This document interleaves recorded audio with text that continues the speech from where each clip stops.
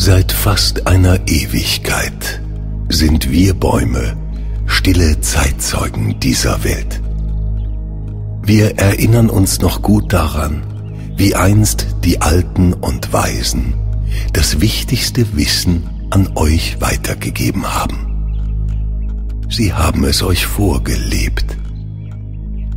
In der heutigen Zeit jedoch ist euch so viel Wissen zugänglich, dass ihr kaum noch unterscheiden könnt, was für euer Leben wirklich von Bedeutung ist. Eure Gelehrten spalten die Welt zunehmend in ihre Bestandteile auf. Dadurch werden sie blind für den Blick auf das Ganze. Stell dir vor, du willst über eine wackelige Hängebrücke gehen, um auf die andere Seite einer Schlucht zu gelangen. Der Verstand ruft dir unentwegt zu, dass du zurückkommen sollst. Je weiter du gehst, desto unsicherer wirst du und die Hängebrücke wackelt immer mehr. Der Verstand ruft umso lauter, je weiter du dich von ihm entfernst. Irgendwann überwiegt die Unsicherheit und du gehst doch wieder zurück zur Seite, wo du hergekommen bist. Aber beim nächsten Mal wirst du vielleicht schon ein Stückchen weiter gehen. Und irgendwann erreichst du die andere Seite. Dann bist du in der Stille. Oft liebst du sogar, ohne es zu merken. Du beobachtest ein Eichhörnchen auf einem Baum und schaust es mit großen Augen und einem Lächeln im Gesicht an. Oder deine verträumten Blicke tauchen ein in die unendlichen Weiten des Meeres.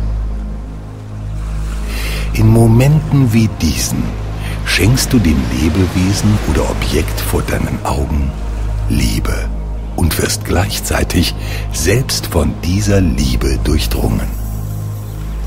Du vergisst alles um dich herum und bist für einen Moment eingebettet in der Geborgenheit des Universums. Auch krumme Bäume tragen Früchte. Beim krampfhaften Versuch, perfekt zu sein, geht das Gute verloren.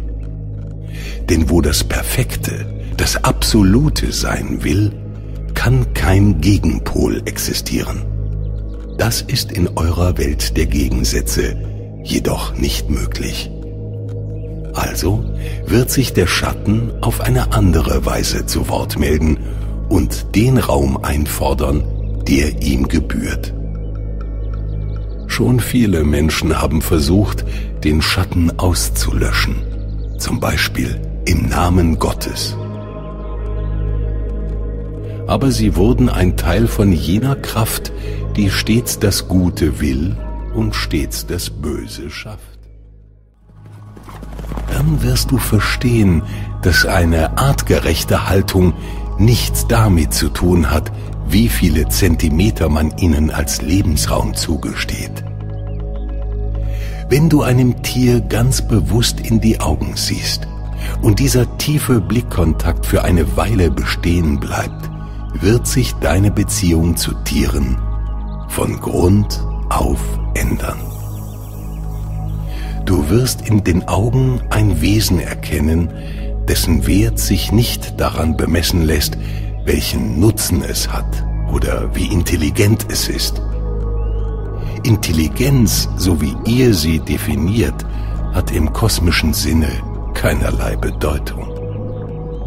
Sie entspringt eurem menschlichen Verstand, und so ist es nicht verwunderlich, dass der Verstand es ist.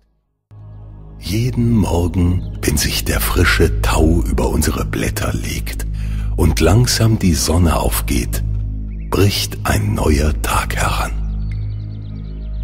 Als du heute die Augen aufgetan hast, hat auch für dich ein neuer Tag begonnen. Jeden Morgen liegt es in deiner Macht, nicht nur einen neuen Tag, sondern ein neues Leben zu beginnen. denn deine Entscheidungen von heute sind dein Leben von morgen. Wie mächtig Entscheidungen sein können, wenn sie mit absoluter Entschlossenheit getroffen werden, zeigen Menschen, die von einer Sekunde auf die andere einer Sucht entsagen. Auch in anderen Lebensbereichen muss es gar nicht lange dauern, bis du das ernten kannst, was du heute säst. Entscheidend sind der Wille und die Bereitschaft anzufangen, ganz gleich, wie wenig Zeit im Augenblick zur Verfügung stehen mag. Ein Sprichwort besagt, die beste Zeit, einen Baum zu pflanzen, war vor 20 Jahren. Die nächstbeste Zeit ist jetzt. Wenn es dir am Willen und an der Bereitschaft anzufangen mangelt, schiebst du den Startschuss zur Erfüllung deines Wunsches in die Zukunft, weil du hoffst, irgendwann mehr Zeit zu haben als jetzt. Aber dann verbringst du möglicherweise die nächsten Monate oder gar Jahre damit, über diesen Wunsch nachzudenken, anstatt seine Erfüllung anzupacken. Stell dir vor, du treibst im Strom des Seins auf einen riesigen Ast zu. Wenn du dich ganz auf das Jetzt einlässt, bist du konzentriert.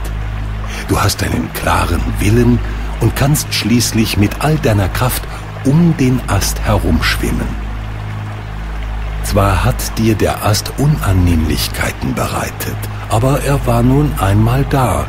So ist das Leben. Entscheidend ist, dass du die Herausforderung mit größter Effizienz gemeistert hast. Außerdem hast du Freiheit erlangt. Nicht erst, als du den Ast hinter dir gelassen hast, sondern bereits, als er da war. Denn du hast ihn als gegeben akzeptiert. Freiheit bedeutet, die vorherrschenden Bedingungen anzunehmen und das Beste daraus zu machen. Wann hast du dir das letzte Mal Gedanken über dich und deinen Platz im Leben gemacht? Was oder wer hindert dich daran, einen anderen Platz einzunehmen? Was bist du bereit loszulassen, damit etwas Neues an dessen Stelle treten kann? Du bist wie ein Baum, der seine alten Blätter abwerfen muss, damit im nächsten Frühling neue sprießen können.